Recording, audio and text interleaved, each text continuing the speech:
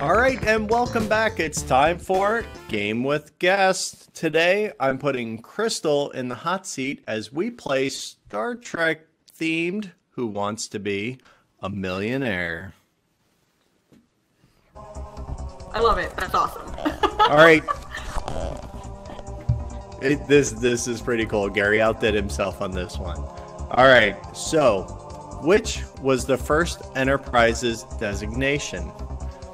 NCC 1701A, NCC 1701, NCC 1700, or NCC 1701-1.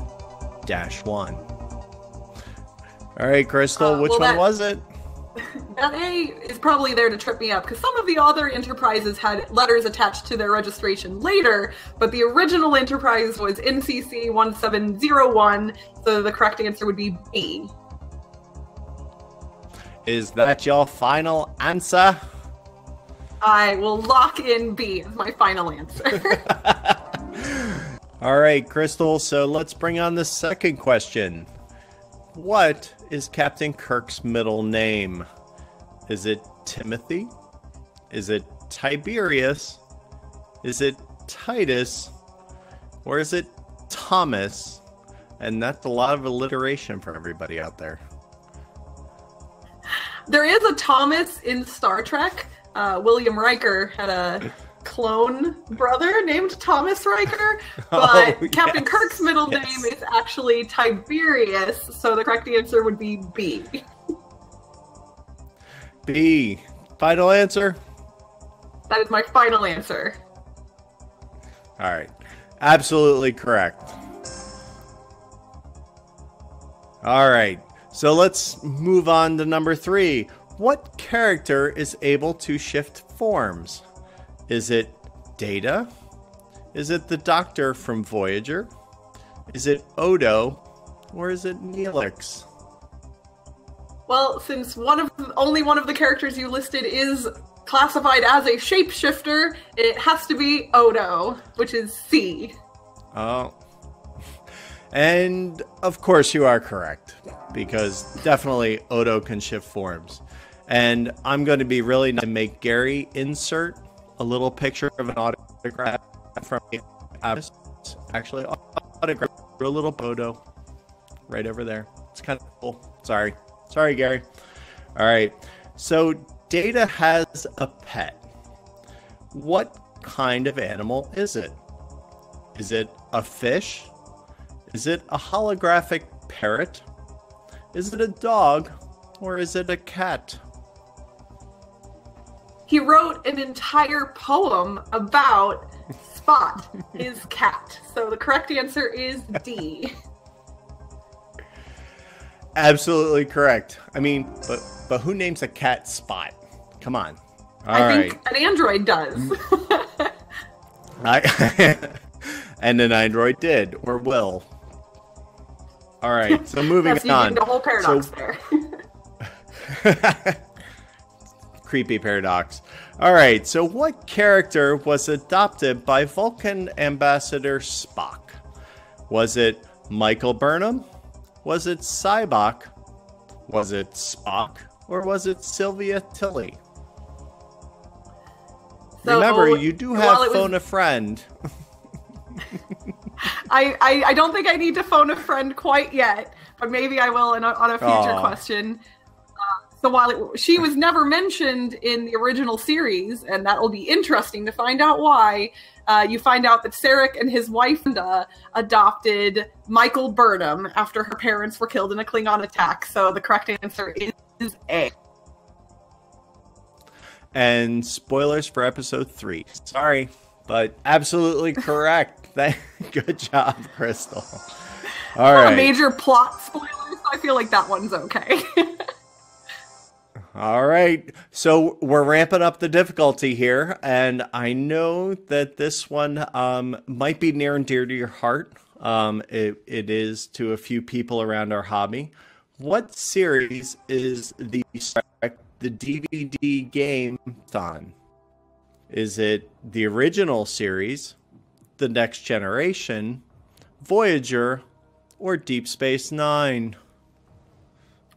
So if it were right next to me, I would actually pick it up and show it to you. But Star Trek, I own the VCR game. I don't own the DVD game, so that's what makes this interesting. Oh. I know what the VCR game was, but I do not know what the DVD game is for sure.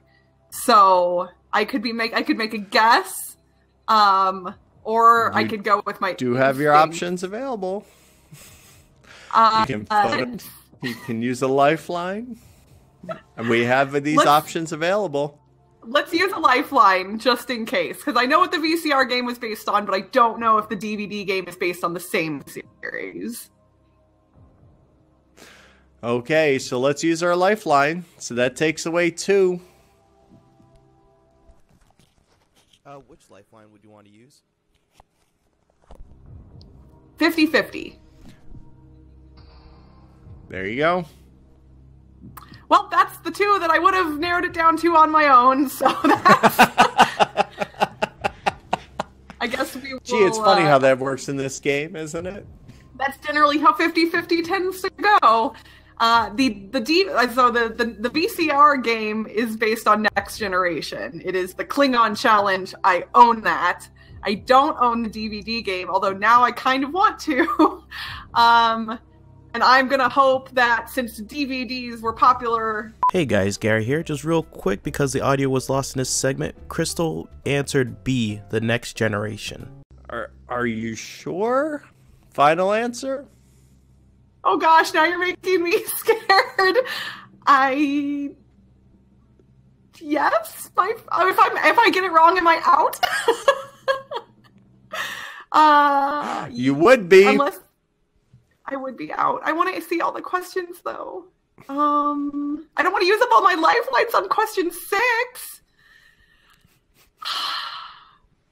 I'm going to guess. I'm going to lock it in as my final answer. And that would be the right decision because it absolutely is the Next Generation. That's an awful lot of stress for question 6. Of this quiz, I hope that guessing that's the truth.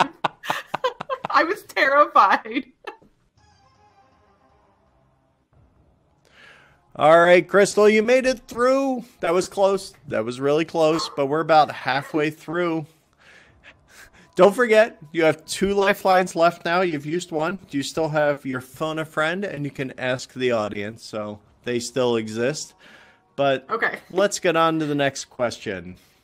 So, what is the system of maintenance shafts on a starship called? Are they turbo shafts? Are they engineering conduits? Are they Jeffries tubes? Or are they Montgomery tubes? While Montgomery Scott was the engineer on the original Enterprise, the tubes are not named after him, although I don't remember why they're called Jeffries tubes, but that is what they are called. So the correct answer would be C, Jeffries tubes. Final answer? That is my final answer. And that's good because it is correct. And I'm sure somebody will leave something in the comments and tell me exactly why they are called Jeffries tubes, because I do not remember either. I can't remember everything. I know there's a reason for the name. I just don't remember what it is.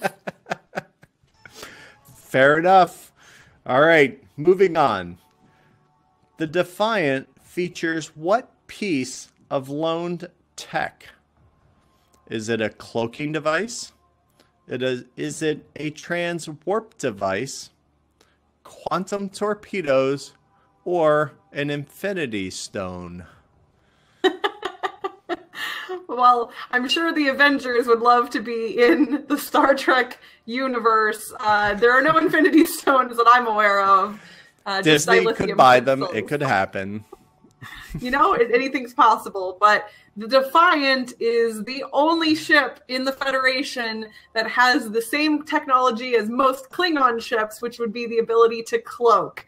So that would be a cloaking device. And of course, that's your final answer? That's my final answer. And it's good because it is correct. Awesome. All right. So, what series featured a Tribbles crossover episode with the original series? Was it Enterprise? Was it The Next Generation, Voyager, or Deep Space Nine? It is probably one of the most fun episodes of its series. It's the episode is actually called Trials and Tribulations, and it is an episode of Deep Space Nine. So D is my final answer. And D is correct. And it's totally one of the best ones. Absolutely. I love it when Worf goes, "We don't talk about that." That's absolutely the best. Yeah. All right. Moving on to our next question, where they start to get really tough. You have 9 down. Remember, you still have 2 lines on the board. What species is made up of a host and symbiote? Is it Nox? Is it Trill, Talaxian, or Bajoran? This one is easy for me only because one of my favorite characters in all of Star Trek is Jadzia Dax, and that is because she has lived a whole bunch of lifetimes as a Trill with a symbiont inside of her. So the answer would be B, Trill. You seem very sure about that. Are you absolutely positive? That is 100% my final answer. And it is correct, of course. Hold on. I think we need to source some harder questions next time. All right. I'm actually We're very moving up excited here, that though. I haven't made a fool of myself yet. Not a chance. Not a chance. Hey guys, I hope you're enjoying this episode just as much as I'm enjoying editing it. So this entire next segment actually gets completely wiped. So it's question number 11, and Crystal was asked, what was Captain Picard's first command? The USS Enterprise, the USS Phoenix, the USS Stargazer, or the USS Reliant? I'll give you guys a couple of seconds before I answer it. And I think that was enough time. She got it right, and she went with USS Stargazer, C. Hope you enjoy the rest of the game. All right, Crystal, so you're doing really well so far. You still have 2 lifelines left. We can do a poll the audience, or you can phone a friend. And we have 3 questions left. 3 questions separate you from 1 million points. Take that, flip the table. All right, so what quadrant did the wormhole from Deep Space Nine exit into? Is it the Gamma Quadrant? Is it the Delta Quadrant? The Beta Quadrant? Or the Alpha Quadrant? So this is a question I should definitely know the answer to, since I just rewatched all of Deep Space Nine last year, but I'm doubting myself instantly. I know it's not the Alpha Quadrant, because that's where Earth is located. I'm like 99% sure it's not the Beta Quadrant, because that's next to the Alpha Quadrant and easier to get to. I think the other 2 are both possible. I think it might be the Delta Quadrant, but I'm not sure. So I'd like to use a lifeline. I would like to phone a friend.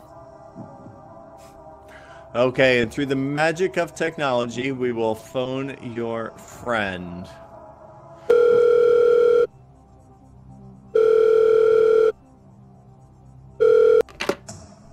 Hey, what's up?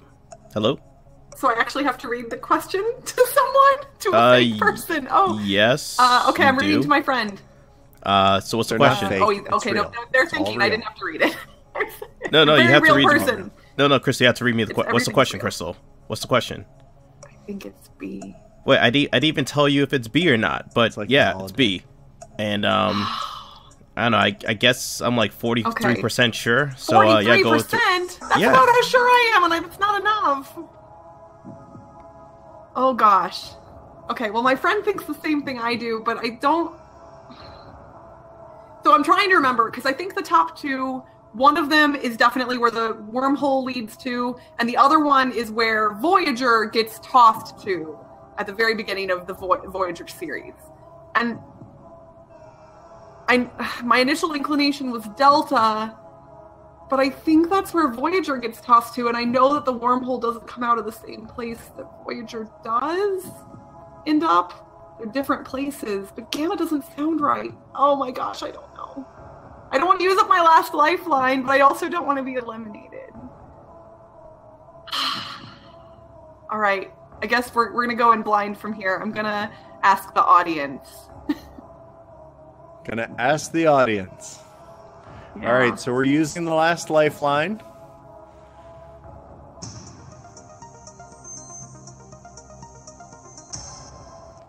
Does that help? Okay, that's not helpful at all. That's the worst. Audience the audience rarely doesn't know is. Star Trek. All right, We're on the wrong show for sure. Yeah, it's okay.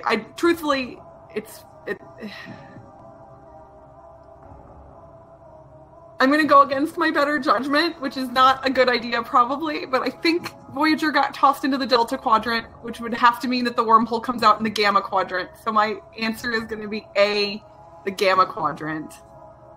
And I'm so sorry, And my Trek best fans, read just if I filled got in. this wrong. Is that That's your my final answer? That's my final answer. Oh, God. Are But you it's kidding? correct. Holy cow! No, you absolutely are correct. Oh my gosh, my Well friend done. in the audience didn't help me at all. Well, they need to get caught up. All right, so we have 2 left. All right. Okay. So what role did Majel Barrett not play? Did she not play the computer voice? Did she not play Nurse Chapel? Did she not play Loxana Troy? Or did she not play Lieutenant Commander? Okay, this one's easy, thankfully. Whew. So, Majel Barrett definitely was the voice of the computer in almost every Star Trek series. She was Nurse Chapel in the original series. She is Deanna Troy's mother, Loxana Troy, in The Next Generation. And I don't even know what Lieutenant Commander should theoretically be, because it's not even a name, but she's definitely not that. So my answer is D. Is that your final answer? That is my final answer. And it is correct. So, congratulations. We're here at the end. So, Okay, 2 one more? question separates you from 1 million points. It's technically So, 10 million in which- the app, but 10 million. yeah. 10 million. I can't see the app, so I'll take your word for it. 10 million points. Yeah, I Suck it, passed flip 1 the million a table. couple questions ago. We're going for the stars here. All right. I'll take your word for it. So, which Star Trek game is highest ranked on BGG as of 2 days ago when I did this list? Is it Star Trek Fleet Captains? Is it Star Trek Catan? Star Trek Ascendancy? Or Star Trek Attack Wing? And you're all on your own because all the lifelines are gone. Well, the lifelines weren't helping anyway, so that's fine. But this is tough. I have played or owned 3 of the 4 games. I am Okay, so fairly which one certain don't you own? I do not own, nor have I played Attack Wing, but I basically know that that is the Star Trek Okay. version of X-Wing. So I'm familiar with it, and I Okay. know that the people who do like it probably like it a lot, but I also don't think it's super popular. See Star Trek Ascendancy. And is that your final answer? That's all I got. I can't suss it out any further, so that's my final answer. Oh, but you were so close. And I figured that could be the case. Fleet Captains is an awesome game. there apparently is still a lot of love for fleet captains. I was a little surprised. Well, I definitely want to thank you, Crystal, for coming on today. That was awesome, and that was a lot of fun. I'm sorry you didn't get to win the multi-million points, but it was definitely a lot of fun having you today.